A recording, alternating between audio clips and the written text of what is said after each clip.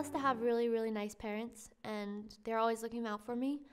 That being said, though, you do quarrel sometimes. My relationship with my parents, I think, relatively is pretty good. Obviously, there are the moments where, being a teenager, I don't really feel like talking to them, don't really feel like letting them into my life. When something's on my mind, I usually go to my friends about it. I don't really talk to my brother.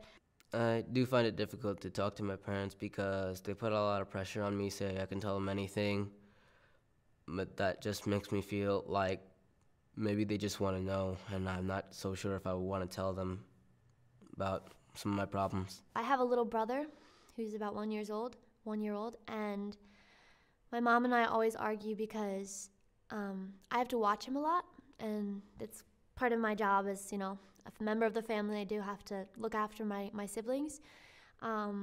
So I always think I should not have to look after them for very long. Every weekend we have like a little family movie night where we just kick back and relax, watch a fun little movie. Most of our arguments are over what movie we watch. We don't exactly get along all that well. I mean, we argue a lot. And kind of everything turned into an argument, and it's kind of hard to get along with him sometimes. Yeah. My sister's like, no, let's watch Rainbow Pony Unicorn Saves Happy Clown Land. And I'm like, no, let's watch this awesome Terminator death movie. Well, being an only child it has its pros and cons. The pros are your parents kind of become your brothers and sisters, and they become your friends. The best thing about having a little sister is somebody to pick on.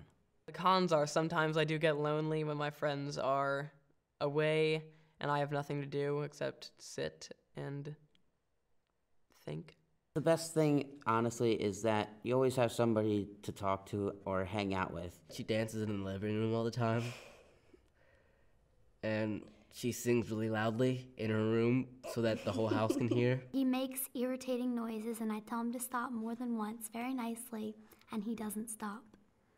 I have a big sister who I can really talk to about a lot of stuff, especially when, I feel my inhibitions hold me back from talking to my mom and dad about it. She also always dances around the house a lot, so that gets in the way of just going to do things. It's like you have to wait for her to finish her plie or something before you can move. And I dance in public, too. That too. Sometimes I just walk away. He calls me a loser, and I snap, and I don't like it at all. But I call everybody a loser, so. But you call me a loser more than anyone else. That's true. Being an only child's fun to me because I don't really have to worry about some other kid running around the house or sharing something because I'm an only child and I get a lot of attention, which I like. So it's always nice just to have a sibling who's pretty much always there for you.